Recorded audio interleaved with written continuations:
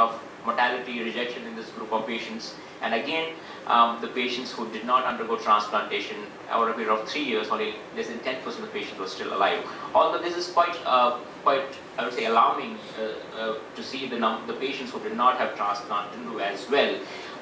This is a little old data. We know that we have come a long way in managing these patients with effective chelations and transfusions. But I think this really shows how important it is in a thalassemia, especially, to have them in a proper low-risk state to achieve good outcomes. Now, how to address these class 3 patients, the patients who don't do well with the traditional conditioning with busulfan cyclophosphamide, how to address these patients. So what again, Italians have shown that is that we can really do that by down-risking these patients, and by using a simple strategy of preparing these patients prior to transplant for 1.5 months with using what we call as hypertransfusions and hydroxyurea to bring down the extramedullary hematopoiesis, give immunosuppression with azathioprine, and then for 1.5 months, and then transplant using a little bit different conditioning which they had used earlier, using fludarabine, busulfan, cyclophosphamide, and ATG conditioning. What they demonstrated is in these class 3 patients, you could now again achieve a cure rate about 90%. So again, thalassemia transplant is never an emergency. You have enough time to prepare this patient or down-risk the patients. You may not be able to always down-risk them. For example, someone has already set up a portal fibrosis that may not be reversible, but at least you can bring their extramedullary hematopoiesis, bring their iron overload down so that the outcomes can be optimized. Now, some work on this has been done in India as well. This was from Vellore. They further classified this class 3 patient into 2 subgroups. They said the class 3 are high-risk class 3s and the low-risk class 3s. The high-risk class 3s is the patient who is more than 7 years and also has got a liver more than 5 centimeters. So the older you are, the higher, the bigger liver you have. If it's more than 5 centimeters and the age is more than 7 years, these are the higher high-risk ones, and they have done really poorly in their experience. 20% outcomes, which is something which we really don't want in a thalassemia transplant. The ones who were low-risk class 3s, they had outcomes about 70%. Now, going on to the alternative donor transplants. So we know that about 25 to 30% of the patients who need transplants for any indication will have a matched sibling. That leaves around 70% of the patients without a matched sibling, and we need to look for an alternative donor. One of the alternative donors, which has been there for the last almost 30 years now, is unrelated donor transplant, where you look for a actually matched donor in international registries, and over the period of time that's also got refined with the availability of high resolution typing and matching them at allele level, or what we call as 10 by 10 or 12 by 12 these days. So this was the initial experience of thalassemia. We know thalassemia is a very interesting disease. These patients are highly immune competent. They are immune. They're sensitized with a lot of blood transfusions throughout their life, especially those who have not received leukodepleted, irradiated bloods. So they're highly sensitized. So the initial experience using the same strategy, but these for matched siblings, didn't really work. There was a very high graft rejection and transplant-related mortality, and thalassemia survival about 20%. So 20% patients would have a thalassemia-free survival in the initial data. It got a little better. This is the survival. So survival is still 60 to 70% because most of them have rejected and had autologous recovery. And event-free survival, that means thalassemia-free survival is only about 20%. So only 20% patients could be cured really of using unrelated donor transplants. But this is again experience from Italy. So this was the initial paper with using unrelated donor transplants. They did work on the conditioning a little bit, and what they showed is that we have to make the conditioning in unrelated donor transplants a little more immunosuppressive, so that the graft rejection can be managed. And this was the experience from Italy, which was improved from 20% to 60-65%, survival over 80%. And this data set showed that it's very important, even for unrelated donor transplants, very important what risk stratification the patient is before transplantation. And the class 1s and class 2s did better than class 3s.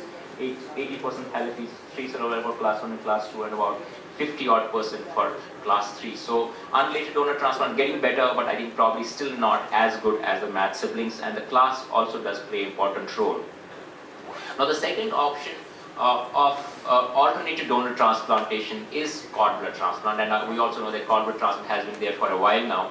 And this is the data from Eurocord, and this gives the outcomes of cord blood transplant with sickle cell and thalassemia. Now, the catch here is these are related cord bloods. So these are the sibling cord bloods which have been used for transplantation. So these are the index children who had thalassemia, siblings were born, cords were stored, and those were used for transplantation. Outcomes are not that too bad. 80% thalassemia, better than sickle cell. We know the sickle cells are less sensitized, they actually receive less blood transfusion, so they have lesser rejections as compared to thalassemia.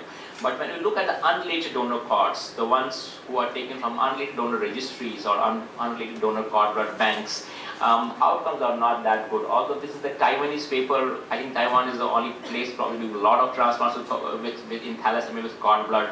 Their outcomes about 70 to 75%.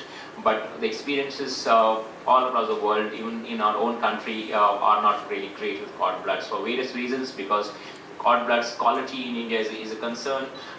Rejection rates are very high. Our children are more sensitized because of non-leukoleucinated bloods, and we face really high rejection rates, about more than 50% with cord blood. So that's why cord blood transplantation, especially unrelated cord blood transplant, is not a great option for thalassemia. We have been using some cord bloods which are related cord bloods, but that has been predominantly co-infusion. So if if the donor is small, you take the cord blood and then top it up with some of the marrow from the sibling, and that has really given quick engraftment, low rejection rates. But isolated cord as a transplant option has really come down, especially non-renal indications like thalassemia. Now these are the three important complications in thalassemia which we address. Graft rejection I explained you already, and it can be really disheartening. We see about 5 to 7% rejection even in matched sibling settings, and that it can go up to 30% in a haploidal transplant setting. Immunotherapy is the disease of the liver, again a very typical complication of thalassemia major, and it is so much depends on what conditioning we have used and what is the class stratification of the patient prior to transplantation. I don't have the time, but with the newer reduced intensity transplants, which using triasulfan-thiatipa, this has been addressed to a great extent, especially in the class 3 patients. So now we at other centers do use reduced intensity transplants for class 3 patients to overcome this problem of veno-occlusive disease. Graft-versus-host disease, again, thalassemia is a benign disorder. We never want to give this child another disease of graft-versus-host disease, especially chronic graft-versus-host, which can be a problem by itself in long term. So these are some of the three complications we always need to consider, especially in a thalassemic patient, and have that data ready to be expressed to the families when they are consider the option of transplantation for the cure of this disease. Now, what is the data in our center and elsewhere? This is the stem cell data, this is stem cell registry data from India, and thalassemia forms around 15% of all the transplant done in our country. And if we take the allogenic transplants, which forms about 25%. So quarter of the allogenic transplants in India are done for thalassemia major. I think we still are quite way behind, because as I said, 10,000 children born with thalassemia every year, so there's a lot of work to be done. But still, it forms a good chunk of transplant activity in the country. This is one of the experiences which we had published before. It's a couple of years old paper, but that time we analyzed about 100 odd patients at our center. We have now done about 200 thalassemia transplants. This was the age distribution.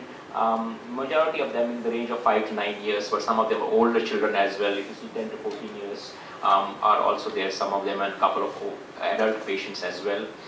This was the class stratification we were discussing, and class 1s were 6, class 3 were 18, and class 2 were 76. So this is the irony really. So when we see the data from the Western literature nowadays, we see the class 1s being the majority, but in India we have late referrals.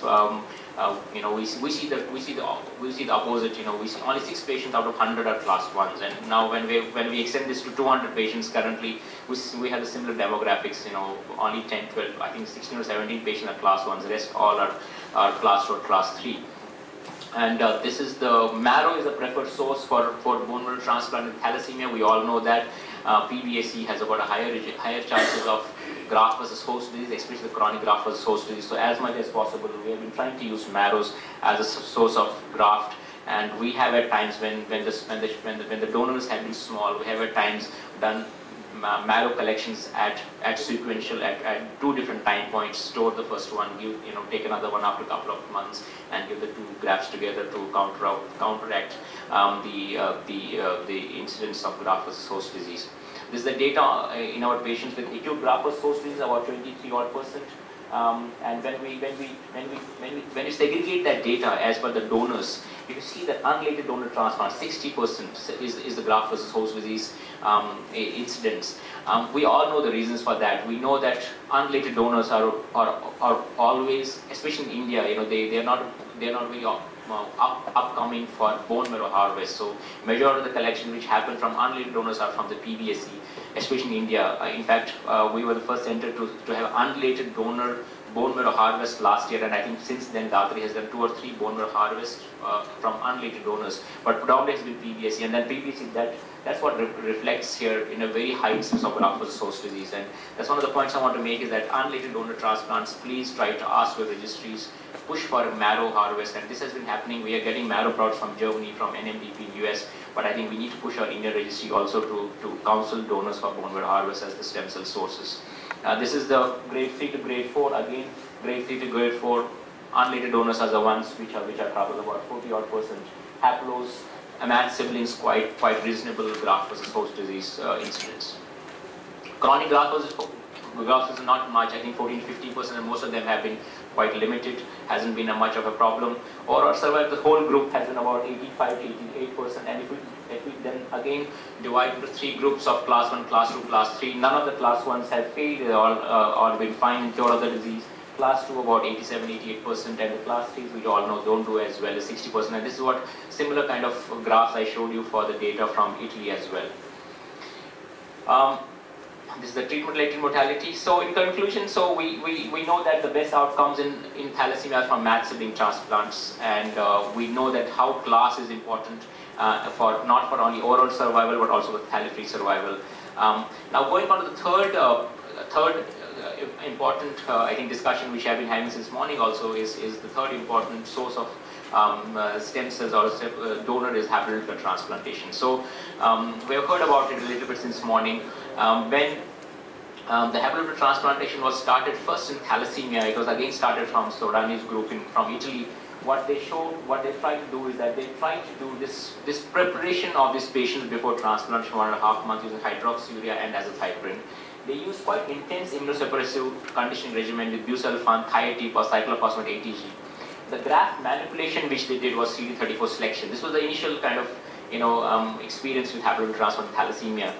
There was good overall survival. I mean, not many patients died, but there was a very high rejection rate, about 30-odd%. So even after using this intense immunosuppression for conditioning, but using CD34 selection, only about 60% of the patients could be cured, which is really not what we really intend to do in a thalassemia transplant. It seems to be good for a leukemia transplant, but not for a thalassemia transplant.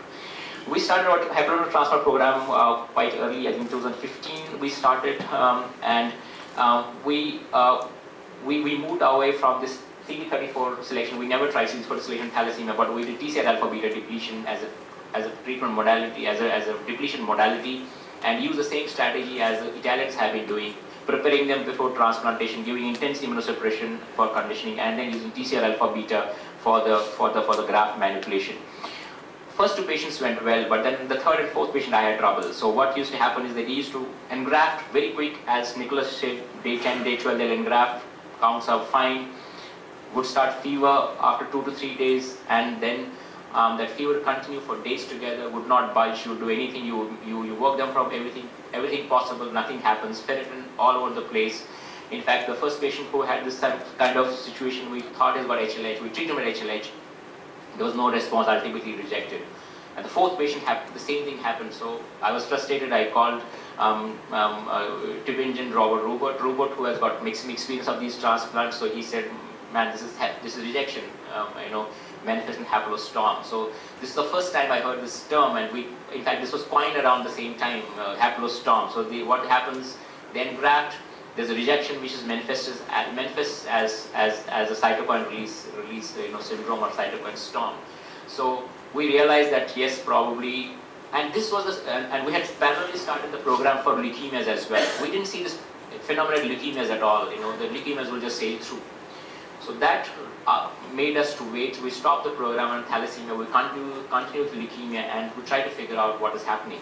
And what we realize is that probably the leukemia transplants have already immunocompromised. They're already because the chemotherapies and the lines of chemotherapy they have received before, they're already so immunocompromised that they probably are not able to manifest this rejection in this format. So we try to use the same thing now for haploid. We restarted the program, and this was on a 15 patients. We restarted the data on 15 patients. What we did is that we introduced a new pre-transplant preparatory regimen, and this preparatory regimen was cyclophosphamide for 1 day, fludarabine for 4 days, and dexamethasone for 5 days.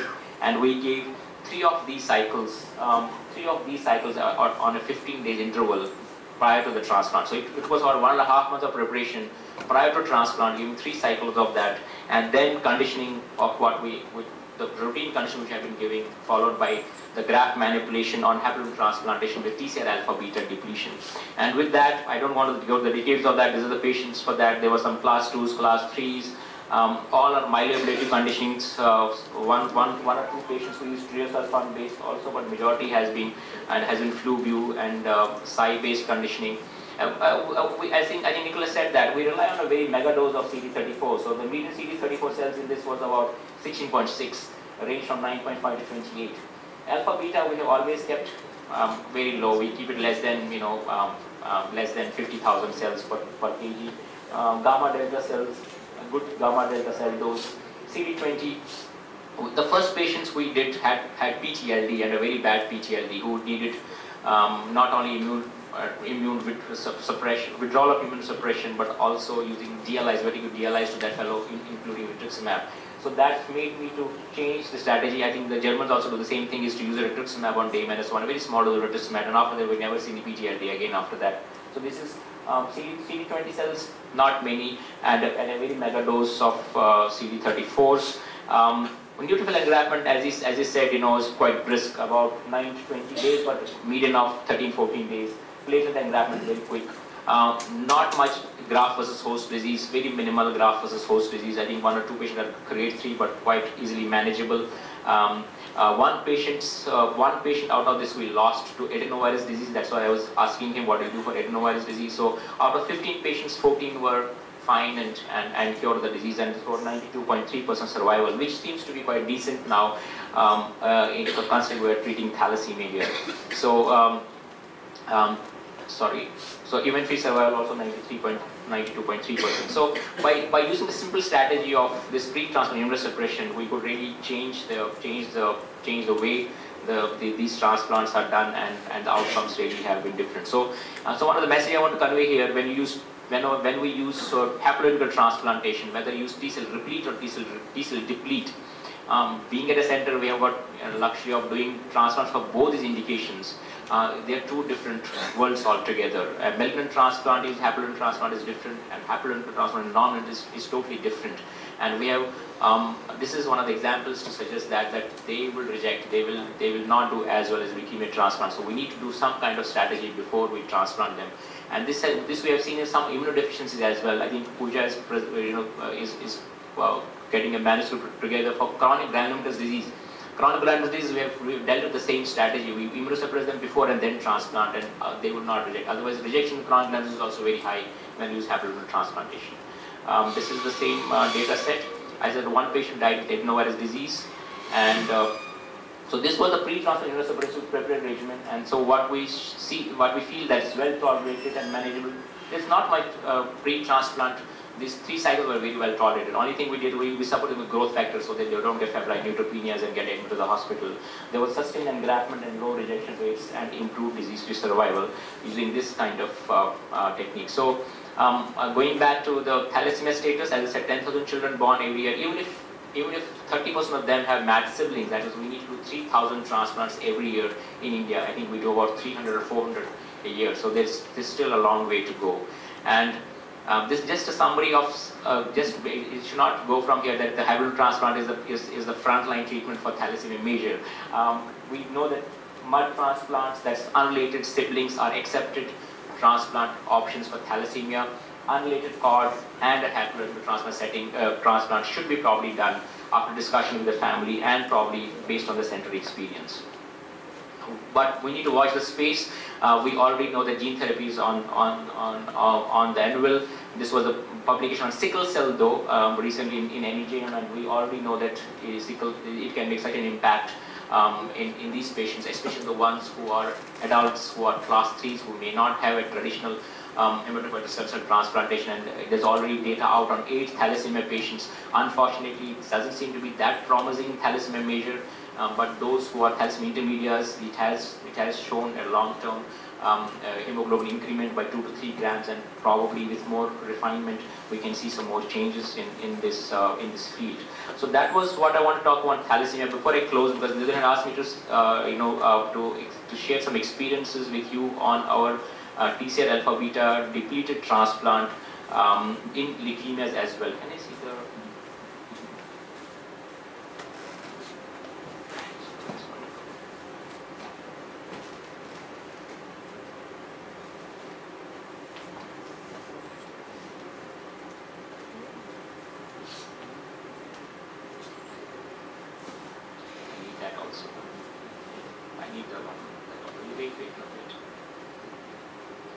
So I'm just going to spend only 5 minutes now on the experience with the TCR alpha beta we have had at our center. So this is the we have done about 800 odd transplants now with all various indications listed here. With TCR alpha beta, I think there were 45 till now. This is the largest Asian experience we have. I think out of US and Germany, this is the largest numbers. This is the first. I'm going to show you a transplant ALL, acute lymphoblastic leukemia. This is our. These are all children. See, there's no adults enrolled in this analysis. This is children who had transplants, about 33 odd children, B cells, T cells, and one of them was Y phenotypic as well. All the 3 categories, matched sibling. There's one mud. But haploid transplant, both using TCR alpha beta as well as haplo using post-transplant cyclophosphamide. So majority of them have been PBSCs. As we all know, we prefer use PBSCs in malignant settings. This is the distribution of these patients, median age of 77. Most of them have been TBI-based myeloablative conditions. There's been some tweaking here and there based on the patient condition and other things, but most of them have been TBI-based conditionings. Recovery has been pretty brisk in haploid transplant as well as in matched sibling. Platelet recovery almost similar. This is the relapse rates. So if you see that relapse rates in haplo with depletion has been only 2 out of 10, but with post-transplant cyclophosphamide 4 out of 7. Matched sibling, no one has relapsed yet, but most of them have been MRD negative prior to transplantation. This is the graft versus host disease. Again, with haplo with depletion, quite reasonable, but the ones with haplo PTCY had a little bit higher graft versus disease in our experience. This is the relapse rates. I think I explained it already. I'm going back now. And this is mortality. Now this is the outcome data. So the matched siblings have really done well. We all know that that's the best graph to have. These are relapsed patients with ALL. So it's about matched siblings about 8.